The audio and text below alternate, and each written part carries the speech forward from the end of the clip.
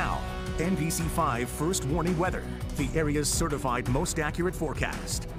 Well, Andrew, it was definitely fall this morning. We had a cool, crisp, chilly air, but nothing too bad, really. I'm kind of enjoying it. No, it's pretty seasonable for this time of year, being in the 30s and 40s, just kind of the reality of where we are getting into fall for sure, mid-October. And what we have this weekend is a lot of clouds, cool temperatures, a little cooler than average for those daytime highs, but we're staying mostly dry, especially today, and there can be some peaks of sun, especially if you're to the north today. So it shapes up pretty nice for any outdoor plans if you want to go out hiking, check out any of that lingering foliage. So the plan today, we see highs in the mid-50s, again a little cooler than average, just a light breeze out of the northwest, and we keep lots of clouds around throughout the day. But the weekend planner, we do have today as the pick, as we're mostly dry, besides just an isolated sprinkle. But really tomorrow we're cloudy and cool.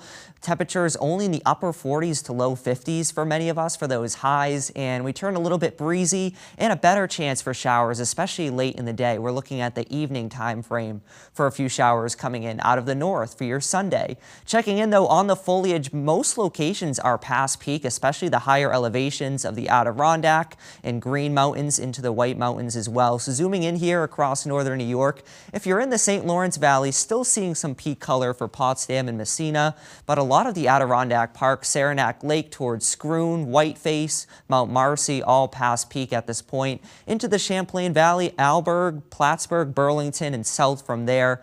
Again, we have lost a lot of leaves, but any leaves that are still on the trees are pretty much at the peak conditions at this point. The Northeast Kingdom into central Vermont, especially the higher elevations, all pushing past peak at this point. And then checking in here on southern Vermont, the upper valley still has a little ways to go, but pretty much peak color towards the southern Green Mountains, and then some of the summits especially are pushing past peak at this point. So that's a little check-in of the fall foliage as we're in mid-October. Storm tracker though does have an area of high pressure across the northeast, so that's deflecting a lot of these showers here that are currently across the Midwest, and that system will work east throughout the weekend, but this high pressure will block it and keep it for the most part to our south. And then this other area of low pressure kind of backs in slowly the next couple days, so it keeps the chance of a sprinkle around today and tomorrow, and perhaps a few showers by tomorrow evening.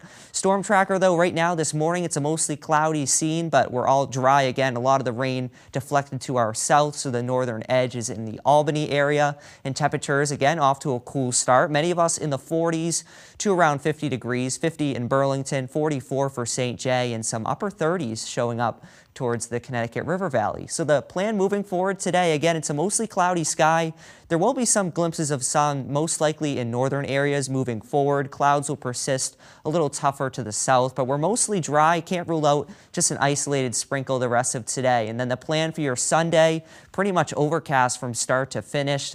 Again, the chance of an isolated sprinkle through the day, but especially tomorrow evening, there's some light showers that shift in from north to south, but they'll be pretty nuisance and minimal in terms of any impacts. And then for your Monday, to start the work week, one more day with the clouds and perhaps an isolated sprinkle, cool temperatures as well. But we really start to see improvement as we move forward throughout this upcoming work week. So here's a look at the 10-day forecast. Again, lots of clouds, cool temperatures this weekend, but many dry hours if you want to enjoy any of those outdoor plans.